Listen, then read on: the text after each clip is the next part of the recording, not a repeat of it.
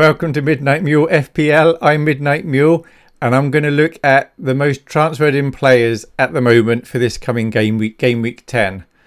And I've taken the players such that it makes a legal team, i.e. a keeper with a legal amount of defenders, midfielders and strikers. Then I'm going to give my opinion on whether I think it's worth transferring them in and why. So this is just my opinion. You can completely disagree, and that's great. Say in the comments why you disagree. So the players we're looking at are, for the most transferred in, Pope in goal, then a defence of Saliba, Trippier, James. Midfielders Maddison, De Bruyne, Trossard, Foden, Almiron, and up front is Haaland and Kane. And the way I do this, I look at each player one at a time and I consider the 4 different ways in which you may transfer them in. So I look at a no-hit, which means you've got 1 or 2 free transfers and you can just switch players around and bring the player in. I look at taking a -4. So as you know, if you do more than 1 or 2 transfers a week, it would cost you points. The wildcard chip, which means you can do as many changes as you like and you keep them. And there's the free hit chip, where you make as many changes as you like, but the following week your team reverts to what it was. So most transferred in Pope, his upcoming 6 fixtures are Brentford at home, Man United away, Everton at home, Tottenham away, Villa at home and Southampton away. Now he's gone up to 5.3 million, so he's one of the most expensive keepers now, and it's worth keeping that in mind. So he's, I think, maybe only 0.2 less than Edison from Man City. So if it was no hit, yes, I'd bring him in. So supposing either I had nothing else to do, I wanted to switch a keeper around, or maybe my keeper's not playing, I'd happily bring him in. No problem with that. You want a keeper that's going to play.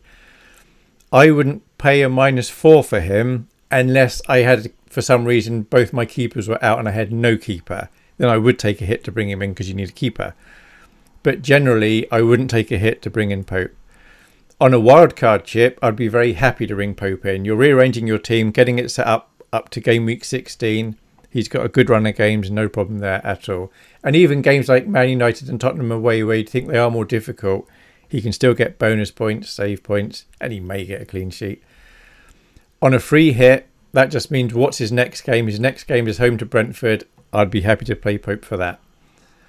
So that's what I would do for Pope if it was my team. Trippier. So Newcastle defender. He's obviously got the same fixtures as Pope. On a no hit, I'd bring him in. No problem there. -4 hit. Tentatively, yes. So depends on who I was taking out would be the answer to that. So if I was taking out a defender who I thought in the next 2 or 3 games, no chance of getting a clean sheet and they're not going to get a return, then I think it probably would be worth it. He's going to get the 4 points back. But I wouldn't take out a defender, say like Reece James, for Trippier. That just wouldn't make any sense to me. So it depends who I was taking out. But if I would take a -4 hit to sort out a problem by putting Trippier in. That would not be a problem for me. Wildcard chip, yes, of course, I'd take him. No problem there. Free hit, yep. Next game's against Brentford. I would take Trippier. Saliba. He's at home to Liverpool, then away to Leeds. Then he has no fixture. Away to Southampton, home to Nottingham Forest, away to Chelsea. I wouldn't, even if I had no hit, I wouldn't take him. So if he was free, I had nothing else to do, I still wouldn't take Saliba. Because he's got Liverpool at home, probably not going to get any points from that. Leeds away, that could be quite a feisty game, and then he's not even playing a game, so I wouldn't bring him in for that. -4 point hit, obviously I wouldn't take him if I wasn't doing no hit.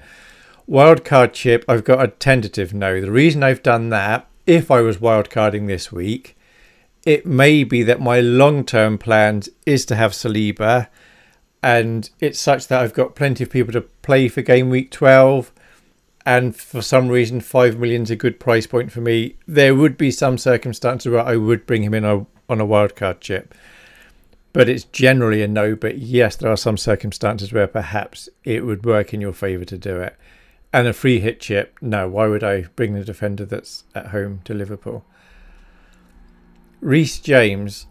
They're at home to Wolves, then away to Villa, away to Brentford, home to Man United, away to Brighton, and then home to Arsenal. I would bring him in. If I didn't have him and I had a free hit, I'd bring him in. For a -4 hit, I wouldn't bring him in unless, as I've said before, I had a problem I had to sort out. Maybe I was a player short or something. But his run-ins quite nice. It's not awful, it's not great, and he could get a return in any game, but I wouldn't take a -4. If I wanted him, I'd just get him next week. On a wildcard chip, I'd absolutely get Reece James. Next game, they're home to Wolves. Last I heard, they don't have a manager. I would absolutely play probably any Chelsea defender that I thought was going to play against that. So yeah, free hit, I would take Reece James. De Bruyne, excellent player. Next few fixtures, they're at home to Southampton, which could be an incredible scoreline for any of the Man City players. Then away to Liverpool. Then they've got a blank game week. Then they're at home to Brighton, away to Leicester and home to Fulham. There's a reasonable chance De Bruyne is going to get a good amount of points apart from in game week 12. I wouldn't bring him in though. The reason I wouldn't bring him in is his cost. For that money, there would be 5 other defenders I would rather bring in and then use that money elsewhere in the squad. So he's a very good player. He could be the top scoring player in the next 5 or 6 weeks. But I think there are other players that could do better for cheaper. And obviously I think Haaland's probably going to do better than that. So obviously I wouldn't take him on a -4 hit. Wildcard chip, no. Now I've got the no hit and the wildcard as tentative no's. They're orange. Because I could understand why you could put an argument to bring him in, but it wouldn't fit my strategy. I wouldn't want to put all that money on that one player when I'd have another premium somewhere else. Free hit chip, yes, okay, if it's a 1 week just for Southampton, then you've lost him again for the Liverpool away and game week 12 where there's not even a game. So free hit, I would take him. The others, I'm going to say for me, it's a no. Maddison, away to Bournemouth, home to Palace, home to Leeds, away to Wolves, home to Man City, away to Everton. I'd bring him in. Any circumstances. If Maddison wasn't in my team, I would take a hit to bring him in this week. I would just get him and I'd keep him till game week 16. So he's a absolute no-brainer at the moment. Trossard, he's clearly an excellent player. They're at home to Tottenham, away to Brentford, home to Forest, away to Man City, home to Chelsea, away to Wolves. For a no-hit, I'm saying tentatively yes. I'd be comfortable bringing him in. I could probably find 4 or 5 other midfielders I would rather have. But it may be because of the value of the squad elsewhere and the money I've got. Like if I only had 6.7 to spend on a midfielder, I already had, say, Martinelli, and maybe there's another one that's quite cheap you quite like, then I could see myself bringing in Trossard. He's a perfectly okay midfielder to bring in, but it's tentative. For my own team, I wouldn't bring him in. There'd be other players I'd rather have. But long term, I'm sure somewhere down the season, he'd be absolutely worth having. Obviously, for a -4, I wouldn't get him. Wildcard chip, tentatively yes. Again, for the same reason. If you assemble your wildcard team for the next several weeks, it may be because of the price point he's worth bringing in. Free hit, I wouldn't bring him in. Home to Tottenham, he may do all right, he may not, but I think I could probably get other players who've got easier games this week that I'd rather bring into him. Foden, 8.1 million, same fixtures as De Bruyne, of course. No hit. If he didn't cost anything, tentatively yes. Again, the issue is this coming game week's good, but then away to Liverpool and then a blank. There are other midfielders that over the next 3 weeks potentially have better fixtures, like Maddison, like Zaha, like Bowen, and they're around a similar price. Zaha's actually a bit cheaper, so I wouldn't be bringing him in. Maybe if you had those 3 I mentioned and any other good players, you had nothing else to do and you were simply replacing Fernandes, supposing you got for Man United, you might think, I'll bring in Foden for that. But it's a dodgy one. I wouldn't, but I can understand why you would. For a -4, I wouldn't bring Foden in. Wildcard chip. See, I've put a yes for this because for a wildcard, you're thinking, what am I doing for my next maybe 6 weeks and beyond? And I think for a long-term hold, although it looks a bit different to the no-hit, you're building the whole structure of the team. So maybe I would bring him in. I am fully intending to bring in Foden for maybe game week 13. It's just, if you brought him in now, you're bringing him really potentially for maybe 1 game. That's Southampton. A free hit, absolutely bring him in. For the game against Southampton at home, of course you'd want him. Almiron, Newcastle. Now he was very popular before the season started. Then he didn't seem to do much, and so people got rid of him. But he clearly is a good player. They're at home to Brentford, away to Man United, home to Everton, away to Spurs, home to Villa, and then away to Southampton. Tentatively, no one to hit. The reason to bring him in, because he is an alright player, is he's moderately cheap, and it might be by buying him, you can then buy another player somewhere else, because maybe you got 2 free hits. For a -4, I wouldn't bring him in. On a wild card, I don't think I'd bring him in, but possibly I would, again, if it worked out with the price point. But I think I could find 5 other midfielders that I'd rather have to Almiron. On a free hit, potentially, I would bring him in.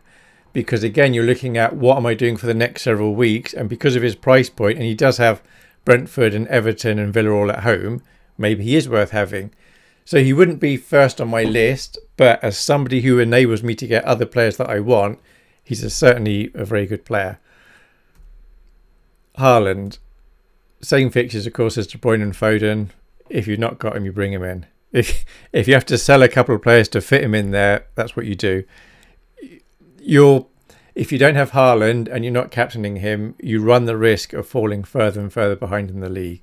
So he's just a very easy choice to bring in. Kane, the other striker. So they're away to Brighton, home to Everton, away to Man United, home to Newcastle, away to Bournemouth, and then home to Liverpool. So for me, under no circumstances would I bring in Harry Kane. Yes, Harry Kane's really, really good, but I would have Haaland. And then I would spread my funds throughout the rest of the team to get solid players in a lot of positions. So for my own team, I've only got one premium, and that's Haaland. And then the rest is spread out. So I wouldn't be buying Kane. Now, something to clarify here is we possibly all have our own biases. So this game week just gone, game week 8, I took a hit to bring in Vardy. That's because I used to see Leicester play. I really like Vardy's attitude. And I'm only going for top 2.5%. So if it turns out it was a bad move, I don't mind because I have the fun of having Vardy in my team. I'm not expecting to get top of the whole competition, so it's kind of all right. So it may be, for example, with Kane, where I said under no circumstances would I get it. You may be an ardent Spurs fan and you just love the idea of having Kane in your team, in which case it is absolutely fully justified. Equally, you might be perhaps a Man United player that can't stand anything City, and as much as you like the game, you don't want any City players. Therefore, you would be justified in having Haaland, and you could have a lot of fun trying to do well without having any Man City players in your team. But I think that would be very difficult. So yeah, that's it. That's my opinion on the 11 players to transfer in. The top 11 players that would make a team. That's what I would do with them. I hope that was a little bit interesting. Thanks for watching. Bye.